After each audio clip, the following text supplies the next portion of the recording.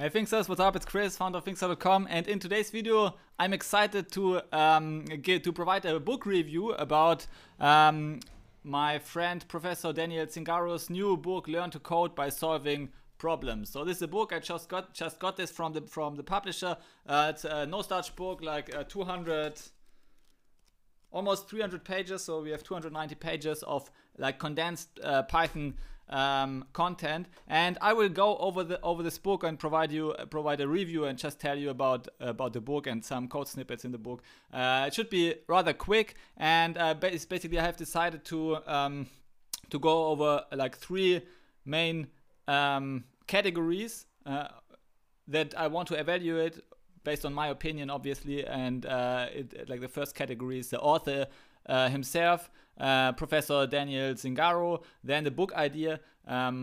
Do I find the book idea like reasonable, or is it a unique and valuable book idea and helpful book idea for potential readers? And the third category is the technical execution, and I will provide ranking for each of those categories and then average the overall ranking to give you the final score of the book. And I think it should be fun. It should be not too judgmental, hopefully.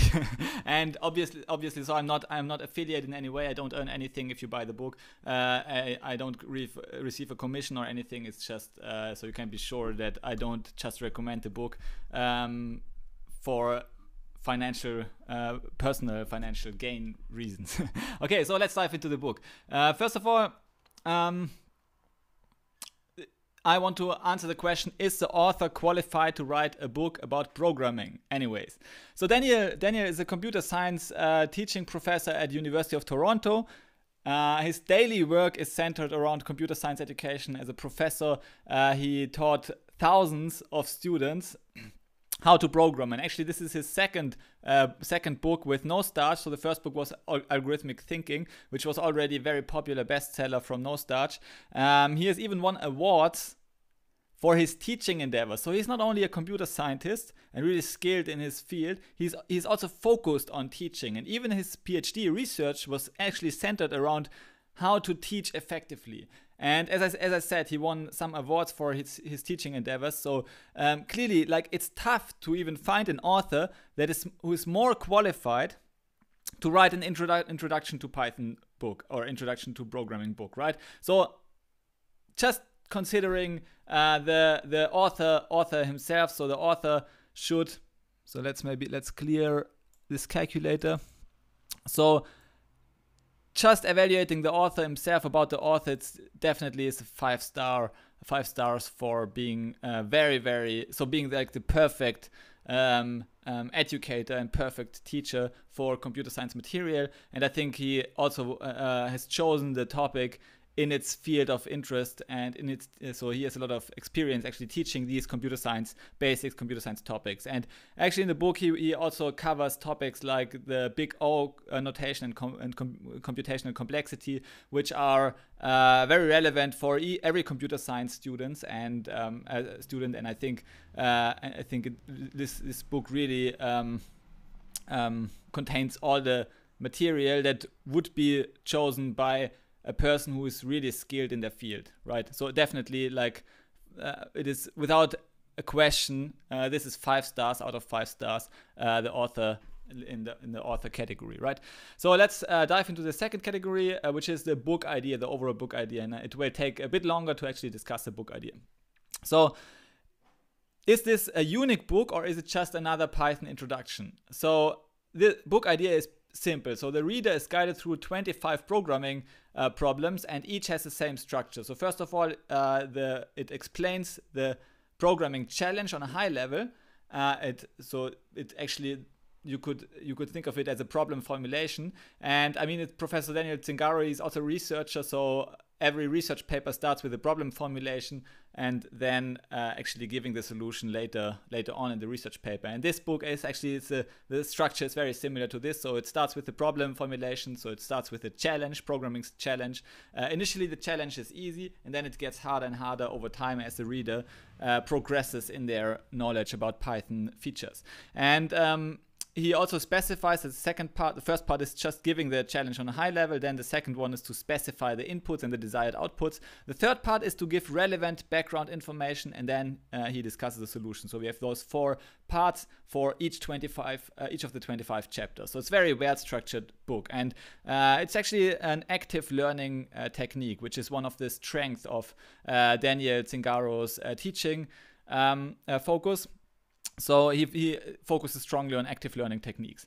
And so if you know other programming books, many programming books actually simply repackage the official Python documentation, and the reader is often left alone wondering, why am I even learning this? What is the purpose of this specific Python feature that is discussed there? And like there are many like Python Bible books that actually discuss feature after feature after feature after feature. It's very boring to read, not exciting. It is not emotionally, it doesn't resonate emotionally with the reader in any way. So it doesn't open a problem, open a knowledge gap or anything. And yeah, Zingaro's book is really different. It prepares the reader to actually absorb the newly learned information by making them aware about what they don't know yet. Okay, and in contrast to many other programming books, Zingaro's book, it doesn't simply try to throw in as many facts and factoids as possible.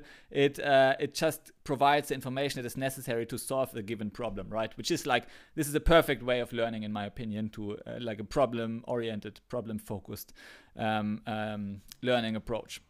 So step 1 and step 2 that we have discussed, so describing the challenge and describing the input and output mappings, it opens the knowledge gap in the reader's mind, prepares the reader to actually absorb and understand the information, motivates the reader to think about what he or she doesn't know, and then if they later get or read over the information in the step 4 in the solution, they can actually they can recognize that the solution actually closes their knowledge gap. So intuitively, it makes a lot of sense to actually have this ordering of first of all open a knowledge gap and then fill the knowledge gap with a kind of eureka moment in the student's mind, right?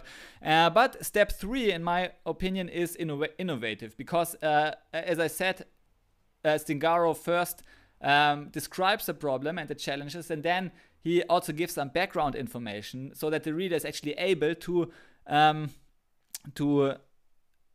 develop their own solutions, and so it is empowering to go over the background information and to learn the things you need to develop your own solution, and then he discusses the expert solution. So this is like kind of the perfect innovative approach. It is not like, it is innovative in a way because this additional step where he provides the background information after giving the challenge, I think it's an innovative approach. And so overall, I think the format, the structure, and the book idea is actually well developed.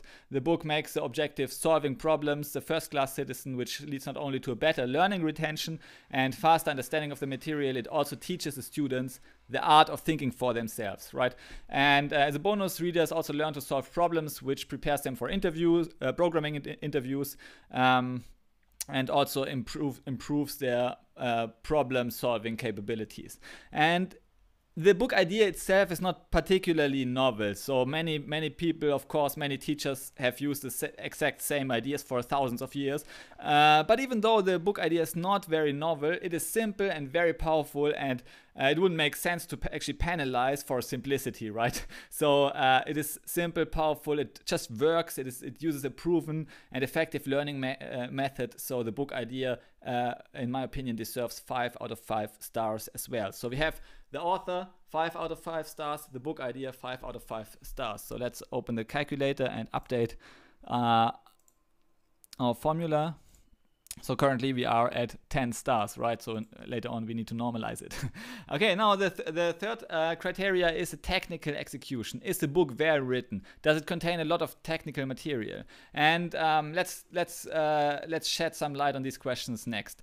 So Zingaro's book is very well structured, it's thoroughly edited, it's a Python textbook that obviously went through several rounds of editing, right? And you won't find a lot of grammar issues, spelling issues, technical mistakes, bugs, and the fact that it is written with one of the most successful Python publishers in the world, No Starch Press, actually is evident on every page on the book. So it's a very well written, very nicely executed technical Python book.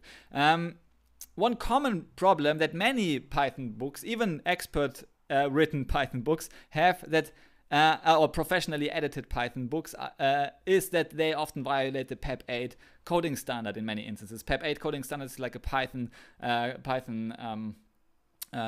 best practices kind of. Yeah, so and many authors actually are not aware of those, have not absorbed them. Even like many programmers who actually come from different languages like C++ or Java, they don't know the ins and outs of the Python programming language. They don't know how to write Pythonic code, right? So they don't know about set comprehension and list comprehension that well, and so on.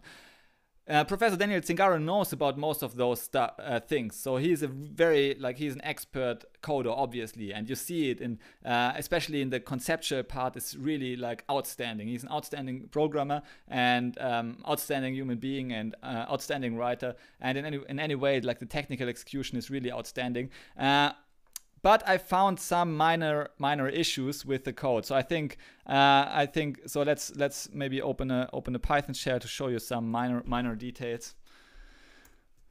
So here, this is one main program that you can find on page 214 in the book. I think this is not so idiomatic Python here. So it iterates over a data set in a given range. It reads a user input, and then so you have like this nested for loop. And the second for loop, this inner for loop, is just to actually fill some addresses into a set, right?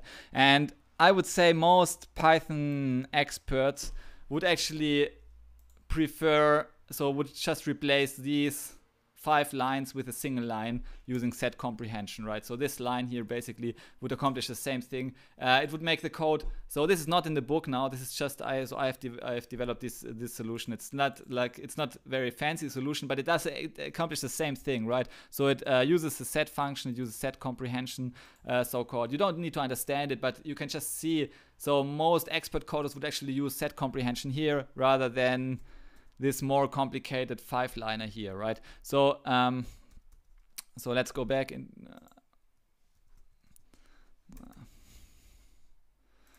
so let's go back. So this one is the original one, original code, and you can simply replace. So fill in these addresses. Instead of iterating over them explicitly in a loop, you can iterate over them implicitly in this context part of the set comprehension statement. And also, you don't need to define the loop variable I. You can simply define this underscore, which is like a throwaway parameter. Actually, if you define variables that you don't later need, it is not so clean in terms of, so it's not so clean code. So in any way, I think Professor Zingaro actually did this on purpose. So even though the alternative would be better, in my opinion, more Pythonic, he did this on purpose actually to showcase the working of the add method. The set add method addresses add and add an element, because he discusses this later and told the reader that actually the set add method is more efficient than the list append method, which means that which actually leads to the argument that using sets here is more efficient than using lists to actually as a data structure for this addresses variable. So therefore, like I actually wouldn't consider this too much of an issue. However, I found some minor instances, like let's copy another instance from page 226. Here you see he develops some code where for inverting a dictionary, and here you see if not num in inverted. And I think the slightly more Pythonic way, this is not my opinion, this is like from the PEP 8 standard, is if num not in inverted. So the not keyword it should be like you should use this as one operator, not in as an operator, rather than putting the not in front of the whole statement and implicitly actually doing something like this, yeah, implicitly using this precedence operation. So you need to know about the operator precedence and so on. So it is like this, using it this way, it is the Java way, this is the C++ way, but I wouldn't say I would say it's not the Pythonic way. The most Pythonic way is to use the not in operator, and you can actually check it out. So if you go to the PEP 8 style guide here, you see the programming recommendation. If you scroll down here, they give this example. Correct is if foo is not. So now they use is not rather than in not, but it like the same applies for in not. So the correct one is actually use this as one operator, is not using it as one operator rather than using two operators like this. Not foo is none. So this not actually inverts this whole statement, foo is none, which is slightly less readable. So, but these are minor issues, right? But I think these are very minor issues. They shouldn't be they shouldn't weigh too heavy. Anyways, like the technical execution is almost perfect. There are very few bugs and very few mistakes. So I think it should deserve at least 4.5 out of 5 stars. Actually, I thought about this. Initially I wanted to give 5 stars as well, but then I thought, okay, let's remain credible. So because there are some minor issues in the code, so let's just make it 4.5 stars. But these are only like very minor technical issues. Okay, so overall we get if you open the calculator, we get 5 plus 5 plus 4.5, and we divide by 3, which means that we get an overall rating of 4.8. So let's make it 5-star rating. So overall, my book review is, I think the book is an exceptionally well-written technical Python book for beginners. It uses active learning techniques. And if you are a beginner to intermediate coder, then this book will significantly improve your Python skills. It is easy to read, and solving the problems is fun and very satisfying, in my opinion. So the overall rating is about the author 5 stars, the book idea is 5 stars, and the technical execution is 4.5 stars. So the overall rating of the book is 4.8 stars, and you can round it up. So actually it's 4.8333 stars, so you can round it out up to 5 stars. An almost perfect book for Python beginners and intermediates alike. Okay, so thanks for watching this review, and you should definitely check out the book. I think it's a very useful book, very well written book from Professor Daniel Zingaro. Thanks for watching this video, and see you in the next video. Bye.